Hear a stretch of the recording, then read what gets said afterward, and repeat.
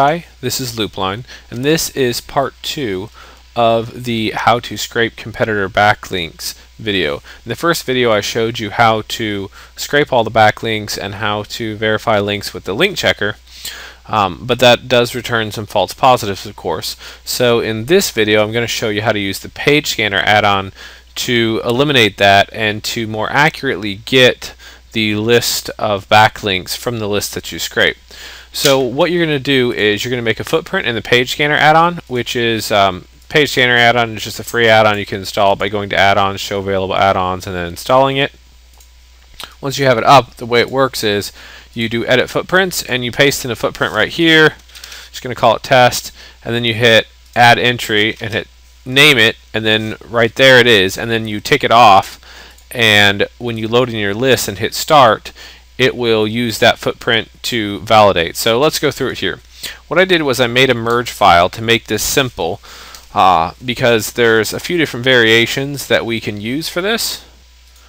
So basically what we're going to use is the href equals and then the quote and then the website, but we're going to use the website with and without the www, and then there's some websites that use malformatted HTML, such as only one quote or no quote at all, and so I just made a merge file that compensates for all of those. And the way it would work is we're going to punch in our domain,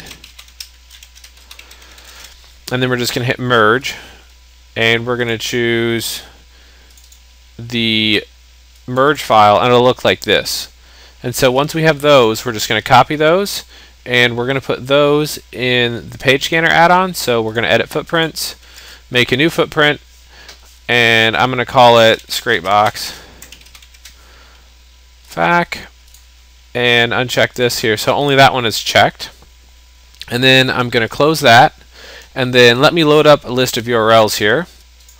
And so what I did was I just loaded in the list of URLs that we scraped in the first video, which would have been with a footprint like this, where we did scrapeboxfac.com and then the minus the site out there. So let's go ahead and hit start here and let it run. And as it goes through here, we can see whenever it finds it, it will show the name of the footprint here. So if you had multiple sites, for instance, you could or multiple different footprints you want to search for at once, you can do that, of course, but in this case we're only looking for backlinks from one particular site. So we can see that it'll show it here as the result, and then as we get on through here we can see different ones might be an error or it's still reading it, and when it's done, obviously when it doesn't show it here, these are not found or error.